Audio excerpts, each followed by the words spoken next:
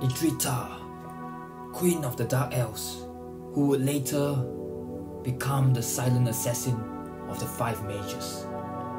Her enemies do not suffer, for death comes swiftly in one single cruel shot. Welcome everyone to the 5-star hero review for Idritha, the latest event to come to Call of Antia. And today in the studios, we have an exciting news. We have a guest, Technooz. Reveal yourself! Yay! Hi everyone! Yes, welcome to the live stream, and we're very happy to have you here with us. And can you tell me what do you think of Idritha's character design art? Oh, she looks like a character from the movie Avatar, and she's like really like a queen because of her majestic pose and like ready to strike anyone, anytime. Yeah, she definitely has a very cool design and mysterious and like assassin kind of character about her, isn't it? And let's look at her skill right now. She has this skill that does 876% damage, one of the highest, one of the highest in Call of Antia so far in a single hit, and increases the mana gain and also her damage when the purple ally casts a skill. What do you think of this skill? Amazing, isn't it, hey? Yeah. So we go into the awakenings, and the first awakening, each ally she gives mana gain to her. Second one increases attack, defense, max HP and critical chance. Third awaken restores mana, 25% mana when a purple ally casts a skill. Fourth one is the same as the second one, so now 20% critical chance plus 5% base. Now Awaken 5, when casting a skill, increase her damage further by 40% for 3 turns. Absolutely fully monster. awaken. Yeah, obviously, man, because I tested her, I love her, and we're gonna trial her now with the Master 4 Titan. I'm gonna use Elmis, and this is my setup. I'm using a mana gain weapon on him. As usual, Idritha got her exclusive, and I got it with the special effect, plus 30% critical damage. That is absolutely gonna do a lot of damage. And we have Venus with the Guardian of Tower to further increase damage from the Naya Stones. We got Damon with the Eldin's weapon to increase his damage. We've got High Tower, you can put Energizing Whip, you can put Energizing Sword on him as well. So that's basically gonna give us starting mana. I'm gonna be using Glacier to give me some heals, you know, because dark heroes they lack healers, unfortunately. Let's do it. Yeah, let's go. We're ready. Here we go. The objective here is to quickly get everyone's mana. As you can see, we already starting with 60% mana. We get a 6 Darkstone match, and everyone is already fully charged. Fire the Idritha into 5.5 nearly K damage, and then we got Venus using her skill, going to put that poison, giving 25%. Elmis is also going to give 25%. As you can see, she's already halfway charged. We've got more purpose. We use High Tower, recycle into another 6 dark stones, and then we fire skills another time, and about 5k as well this time. It's not bad damage at all, right? And then we go into Venus, and we still have lots of purple gems, and there you go, she's charged up again. That's actually quite fast for a hero that's supposed to be slow charging, don't you think? And there we go, we burst the Titan's shields, which is very important because when he gets a shield, you need to destroy his shield within 3 turns, otherwise lots of damage is coming. I'm going to show you guys. Now you see he can't attack and cast skill or gain mana. That's what we want because we destroy his shield, and this is the one a lot of players are having difficulty when he gets some shields when at mid health. He's going to at the end of 3 turns, he's going to do lots of damage, and you can see we are already building up our damage from the crits and also from Damon's charge and also Venus' weapon as well. What do you think of the damage so far? Technooz. I think it's really cool. I like how your board just keeps Boom, on wow, going 12k. Yeah. It's just like the Dark Heroes as well, they complement each other, but you know, it just Yes. keeps going and going and going and going. Yes, you get the idea. Titan can't even breathe. Yeah, that's the idea about this deck, and it's just absolutely amazing. It's smashing this Master 4 Titan, the hardest difficulty. Right? It is. It's not easy. Even the Titan, like the Master 2, is not very easy to go through. I mean, with this particular Titan, it's easy. Because easy. anything, I mean, any of the heroes can hit it. Yes. But I mean, like the one that are specifics, it's not going to be easy because of the shield.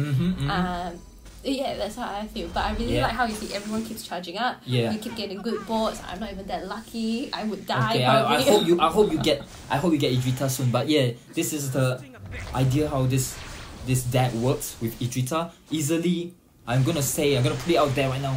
She's gonna be one of the most important damage for purple team, definitely. We've got Elmis again, gonna use his skill to give us even more purple, and this is going to be checkmate. Checkmate! The Titan, boom! Explosions! Woo. Yes! Woo! Oh, done. And we got the rewards that we came after, which is this. That is so unfair. Oh. Okay, no worries. Hey. Look at that. This is the better statistics. What do you think of that? We've got 62k just from Idritha alone. Obviously, it pales in comparison to Damon, but it's still 62k. And thanks to Elmis, thanks to Venus, a lot of people are saying Venus are not that good, but that is this team's composition that's giving Idritha lots of mana to keep casting her skills for 62k per turn. Yeah, it's really cool seeing how she charges really quick, like you said, as a slow charger. Yes. So I think it's really good for a Dark Hero team. Yes, amazing. Let's move on to the next showcase where we're going to look at the PvP, how we're going to use Idritha in PvP. Let's go!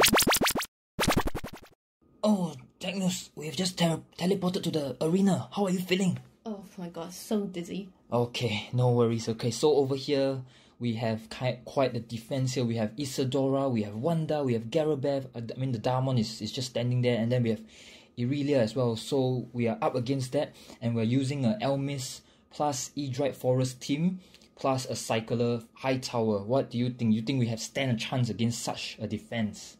Do you think? I mean, we're short 5k total power.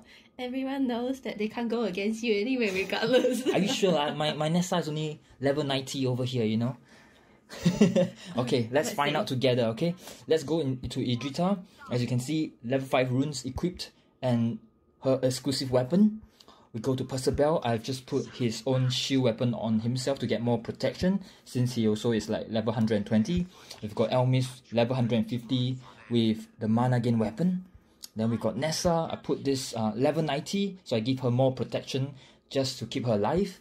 Okay, and we've got High Tower with the energizing whip. Ooh, the whip. Okay, so this deck is basically counting on whoops, gone to the wrong screen. But this is basically counting on Idritha Forest, which the faction adds dodging to the whole Idritha Forest member. So right now we're up to 20% dodge, and we will further decrease the accuracy. Let's jump on in. I'll show you how we use this team to win. Woohoo! We got a bit of a purple gems. Mana. Yeah, what's up with my mana? Oh my god, up already. Oh yeah, because of the energizing weapon, we've got 60%. So we're just going to match this over here and see if we can get a cascade. We don't, but we can match this, and that will give us, wow, I mean, look at my luck. What do you think? Why Okay, do you get such good boards? I don't know, man. Maybe because I'm Nihi. But look at this, alright. What can you tell me about Garabeth? Do you find Garabeth scary? Yeah, she's very hard to hit, Really? and I really like her though. Really? Take a look at this. One shot to Garabeth scalp. Boom! 5.4k. Garabeth. Where's Garabeth?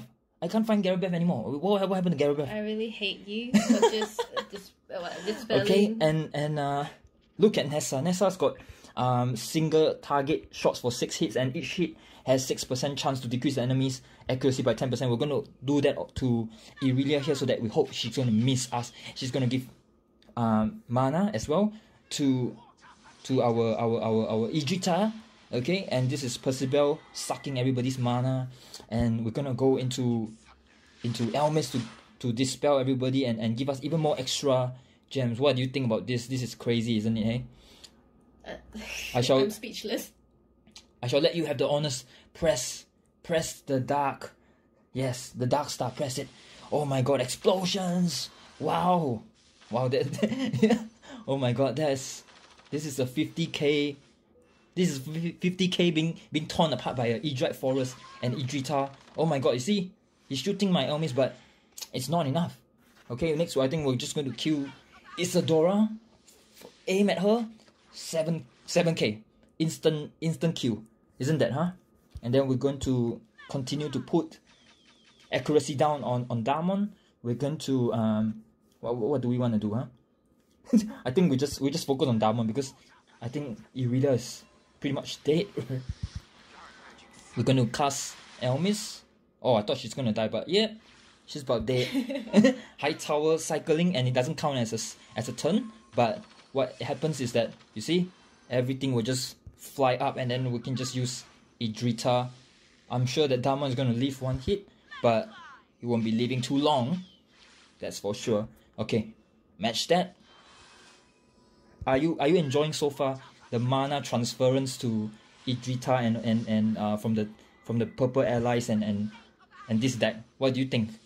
I am. I'm just oh my god, seeing the 4K injustice that you're doing to other people. It's okay. Megan won't mind. Megan is on TV right now. Okay, she won't mind. Look at the better statistics. 21k just from Idritha, and like what I said, not fully max, not fully max, not fully max. I mean, this is also not fully max because now 4-star heroes can get 2. Level 180 against the enemy. Look at that. Huh? What do you think? This is so unfair. I always wanted Garabeth, and you've done this to me. Now I don't know whether I want her anymore. Okay. Alright, but this is just one example of how I use Idritha. Show me another one. Okay, you want to see another one? I've got another one for you. Okay, so this time, instead of... Who should we target, huh? Do you want to target... Hukotu? He's got Sigmund. 180 Sigmund. He's got Mitres. He's got Malfort. He's got... he's got Wukong. No, yeah. Can you show me this one? Mitres usually is kind of hard with his shield and everything. Okay. He pisses me off. Yeah. Mitres, huh? We will obliterate him.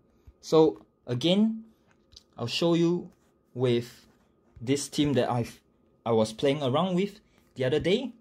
This is a fun team. So we got 3-2 team. 3 purple, 2 blues. We got Idritha, okay? And same weapon configuration, Percival as well, and Elmis. Yeah. And then now we have Fiona. Fiona's holding the energizing stuff for me right now to give everybody mana. We got Alia to give blue stones because we don't have a weapon that turns gems to purple or dark at the start of the game. So we're going to use this weapon to try and board control at the start. Do you think that's a good idea? Yeah.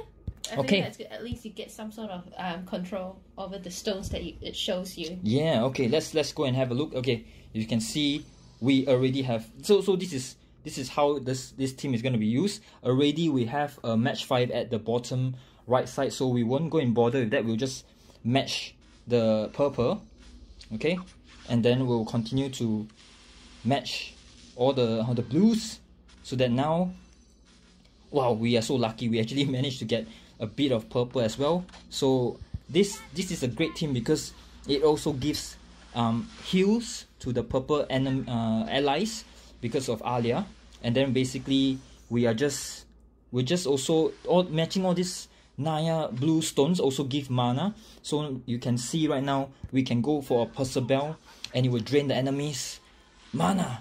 Okay, who do you think Idritha should kill first, huh? Do you want to kill Malfort first, or who do you want to kill? Mitres.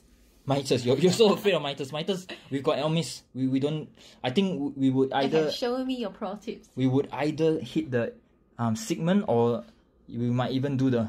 Maybe we'll do a Malfort. Okay, full one shot, one well, kill. yeah, let's see if we can one shot him. But wow, there you go, he's gone. Oh gosh. I thought Malfort was a very big character. But apparently not. He's gone. Hey, okay, so we'll just continue to match all the blues. And look at that, cascading for this. This is a fun deck to use as well, isn't it? Right? Well, the enemy, wow. Yeah. Oh my god. Oh, Sigmund's up. Yeah, that is crazy, right? But thank God I have him. Thank God you have him. Oh my god. Luckily we just survived that. Okay? And we'll go and target. We're going to let me see. I don't think we need to do too much now because, you know, enemy is pretty much dead already from this point. Okay, that's it. That's game. There we go. There we go. Okay, definitely that was a little bit scary towards the end, but you know, I had my Fiona, I had my Alia ready for the heals. I wasn't really too afraid. I wasn't. Do you believe that? Look at this, 15k damage to that team. Okay, again, not fully all leveled. Okay, especially Percival is only 120, but I'm taking on a fully leveled team over here. Right, wow, even the Lin is level 180. Look, wow, that's amazing. I'm just speechless, but like I said, anyone who goes against me, he forget it. You don't even stand a chance. Oh, you're too. You know, I mean, I just like playing arena a lot, and you know, I'm learning from everybody and everything. But you know, happy to bring this showcase to you about Idritha. I think right now maybe we should try to conclude what we feel about Idritha right now for you. I would like to hear your thoughts before, you know, I say what I want to say. So, Technooz, please, can you let us know, like, you know, what you think? Well, I mean, I want Garabeth all the time because I haven't got her. Yeah, I know you're crazy over her. Yes, but after seeing what Idritha can do, I'm kind of like, should I still get Garabeth? You're afraid of other people who have Idritha right now, right? Yeah. But the thing is, I don't have a lot of dark heroes, so I don't think she might work for me. I think you have an Elmis, right? I've got Elmis, I've got Zania, but I mean Percival, all those, I might have to... I don't have Percival, but even if there are dark heroes, I have to up them. I'm sure you have a Nessa there. Nessa is 3-star. Yeah. okay. Yeah, I see what you mean. I see what you mean. So, and even the Awaken, there's a lot of resources that you have to probably put into Awaken her. Yes, I agree with you on that. I wouldn't mind drawing her, but I'm personally being a free-to-play, like sometimes I just spend a bit here and there, but I don't spend a lot.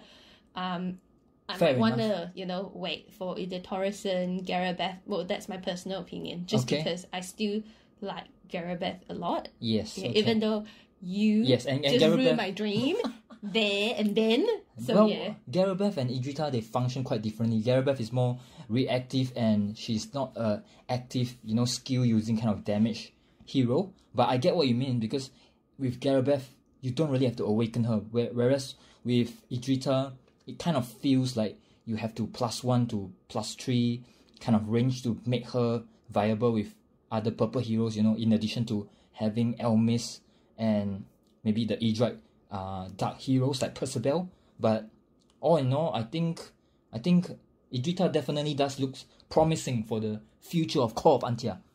Don't you agree, Technooz? Yeah, I think she looks promising for dark heroes because dark heroes haven't been given much love, I feel. Okay. So I think she is one of the ones that come up. That she's the savior, yes. It seems like dark heroes are, you know, making a comeback compared to others. Okay. Yes, I think that she's quite promising. But yeah, unless if I have enough resources, then yeah. Okay, no worries. I think that's all we want to say about Idritha. And you guys who are watching this video, thank you for coming to watch. Anyway guys, this has been really lovely. Hope you guys will draw for Idritha. Let us know in the comment section what you think about Idritha, this angel of death. This is Nihi. We are out. Bye bye.